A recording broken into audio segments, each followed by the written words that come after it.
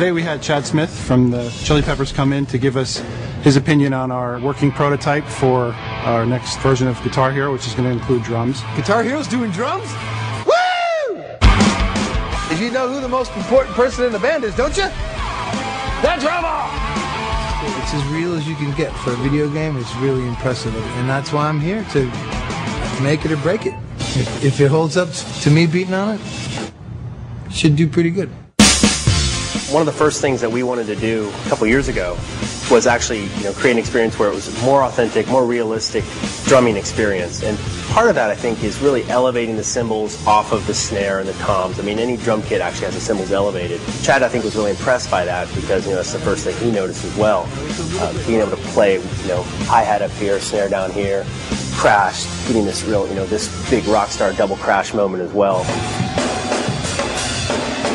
With the drums, they've reduced the huge drum set, which is a pain in the neck to carry around, a pain in the neck to set up, somewhat of a pain in the neck to play.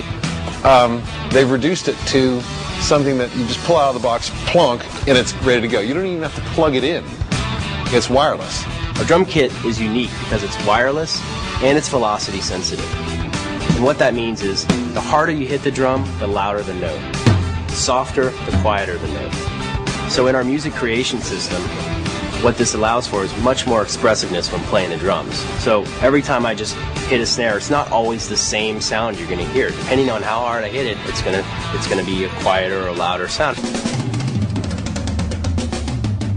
To me, it's almost the same as if you would put on your favorite song that you wanted to try to play the drums to, like what I did when I first started.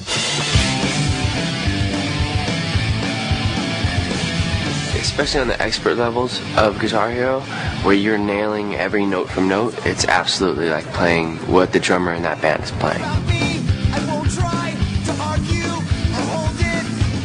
We want this thing to essentially be mom-proof. We want it to look professional when it's set up, yet be compact, fold up, move away, be able to hide away and clear out of the living room so it's not just a fixture in the living room next to the coffee table and the sofa. One of the things that I had actually said when I was asked to be involved with this is, will it be an exact interpretation of what that drummer's playing? Can I close my eyes and play a song that I wrote the drum part for and score a perfect score if I'm playing it right? And it was yes.